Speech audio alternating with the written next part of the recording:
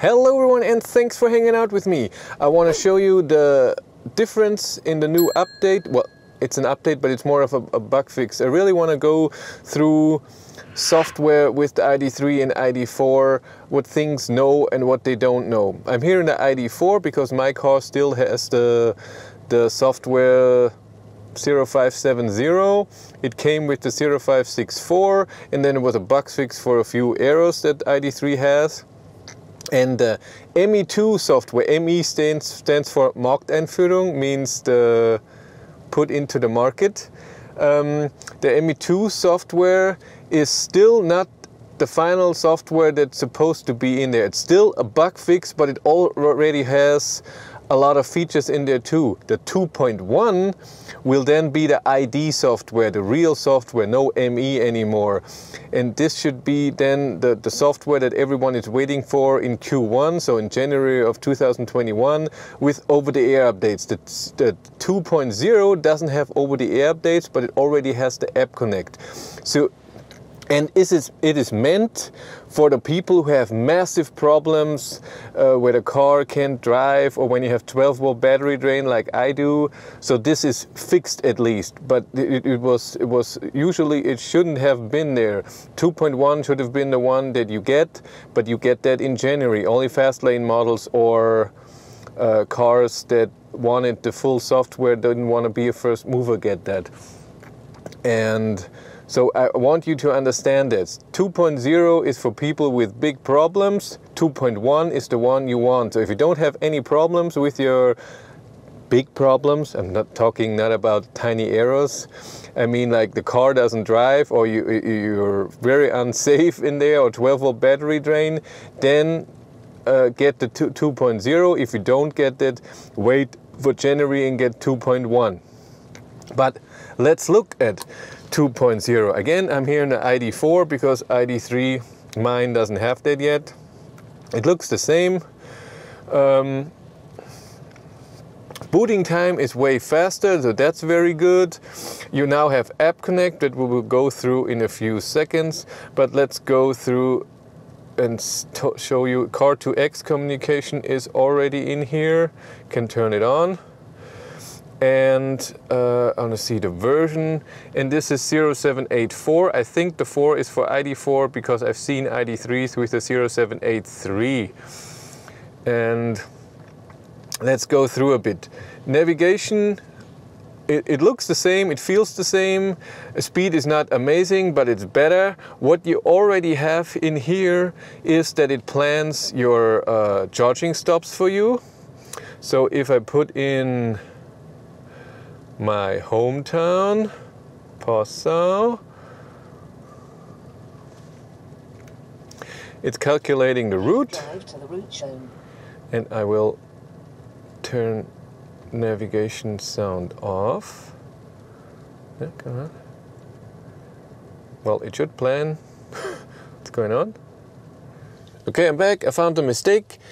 It's under settings, route guidance, route options. There's add charging stopovers automatically. I didn't do that. Well, I didn't think it would be in, but let's put in Passau and let's see what it does. Calculating route.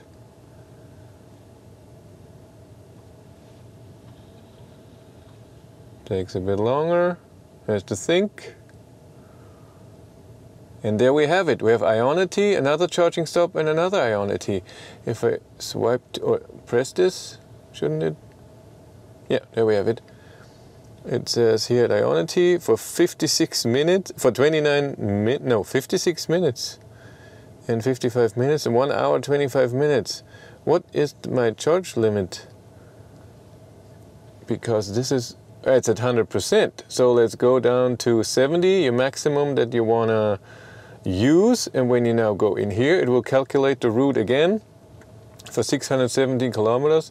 And now we have 4 charging stops in here, but only 22 minutes, 24, 44, because it's 50 kilowatt charging station, and 24 again at this. And this is just now. Soon there will be that you can select only Ionity, and that you can select what state of charge you want to arrive and how and all this stuff. So it will get better, but this is a good beginning. I like it a lot. What is new is so what will not change is this kilometers per minute, or the charging power to kilowatt.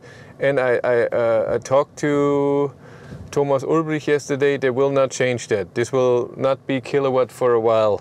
They just want to keep it simple for people. I don't understand it. I would want that, and I don't get it, but that's how it is. But what changed is now we have the reset button for your trip meter in the trip meter for long term, and for since start, since charge doesn't do that.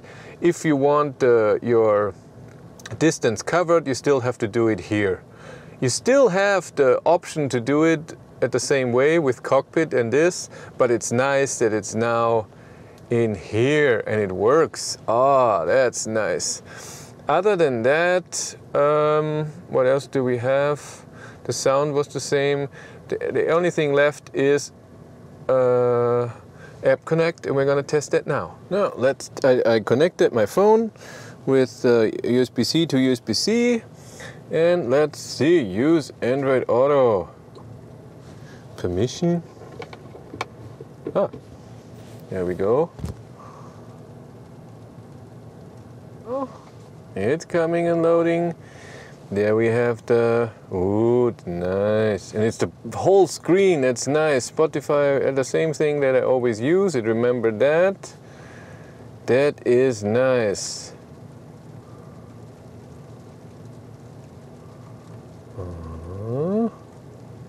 It's a nice size, this is nice. It's using the whole thing, not just a bit. This is real good size. Yeah, Spotify never works if you don't open it in here.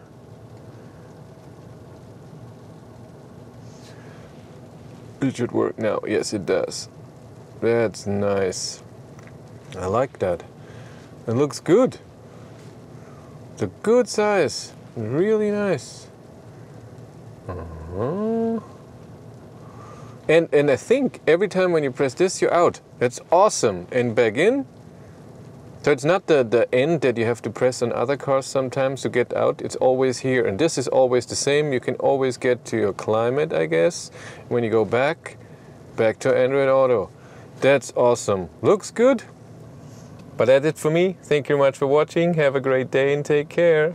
Bye.